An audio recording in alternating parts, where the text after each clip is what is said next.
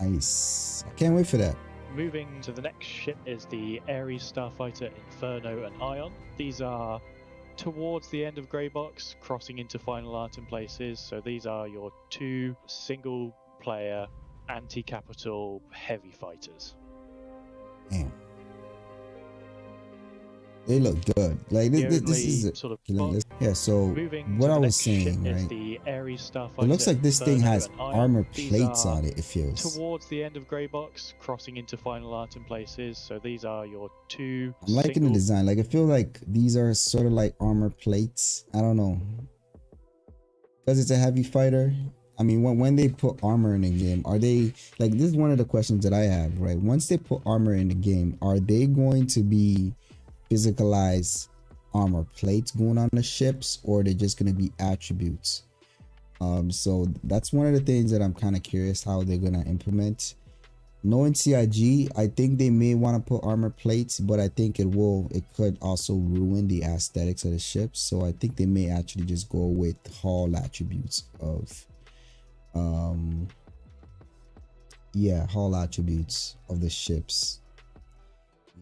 Yeah, I think either way it's fine, but it would be cool to actually see physicalized armor plates on ships. I think that would be really cool. The next ship is the ARES Starfighter, Inferno, and Ion. These are towards the end of Grey Box, crossing into Final Art in places. So these are your two single-player anti-capital heavy fighters.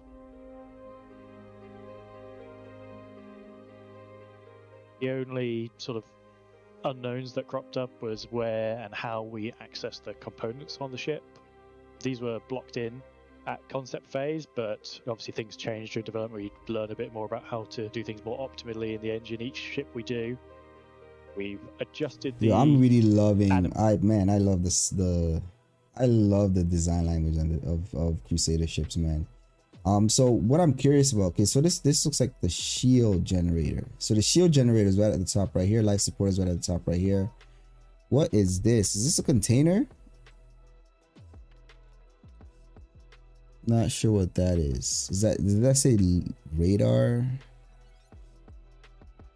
It's not life support. It's something. It looks like something important because of the red on it. Let's see. Cropped up was where and how we access the components on the ship. These were blocked in at okay, so they blocked them in right here. So these are the different components. Your jump drive, I think, goes here. Your set phase, but coolers are in here. Is this the cooler itself? It looks like a cooler. This thing right here. So maybe this is a glass that allows you to see the coolers. Shield generator. What I'm curious about, are these gonna be the shield emitters, or are these maneuvering thrusters? I think they're maneuvering thrusters, but very soon we're gonna be getting shield emitters that are gonna be physicalized on the ship. So I wonder if these are going to be it, but we'll have to see. Obviously things change. Also, that was radar, right? Yeah, I can assume. Yeah, radar's coming in soon too. So more optimally in the engine each that makes sense. We do. Man, this is beautiful, man. Look at this. Man, I love the design language of this manufacturer, man. What combat ship do you recommend? There isn't a single combat ship I would recommend. It depends on the scenario, right?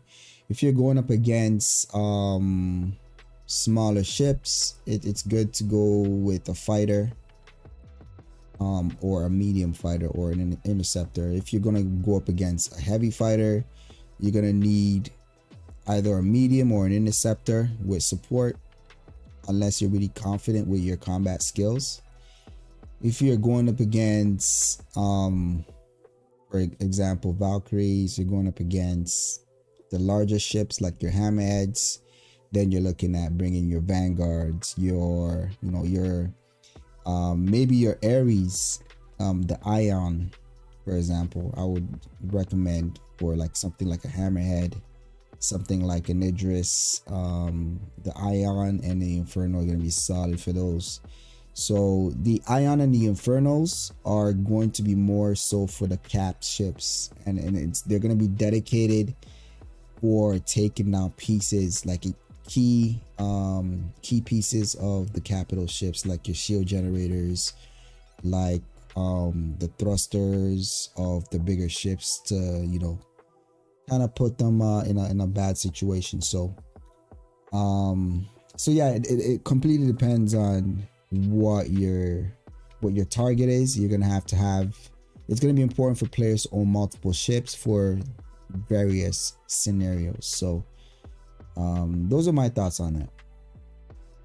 I love the design. That ship is beautiful. Yeah, this ship right here is beautiful. Adjusted the animation template to get in a little. It was using another ship's entry, and then just trying to frame the huge guns at the side of the cockpit in view in a way that is nice, but without interfering with your view massively by having huge amounts of VFX and barrels. Hold on, is this a repeater or is this a cannon? Because it's 3, right? This is a repeater.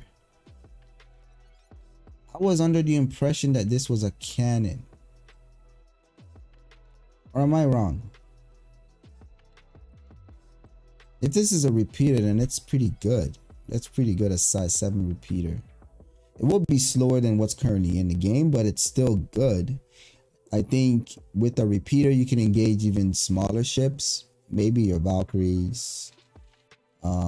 Aside from your capital ships, your corvettes and things of that nature, you can still engage ships your size and up. But like the smaller ships, I wouldn't recommend taking an ARES or an Ion or an Inferno, because the guns are just not going to be able to hit the smaller fighters, you know?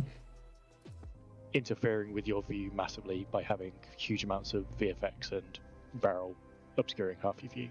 Yeah, so one of the things I am concerned is the gun kind of blocking your view, like he's saying. Right now, there's an issue with the, well, I don't know if it's fixed now, but you know the Banu Defender with the 2 arms that come up to the front.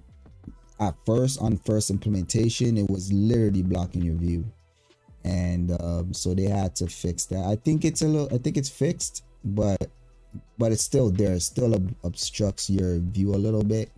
So that's one of the things I'm curious about this. Hopefully it doesn't obstruct too much of your view, but we'll have to see.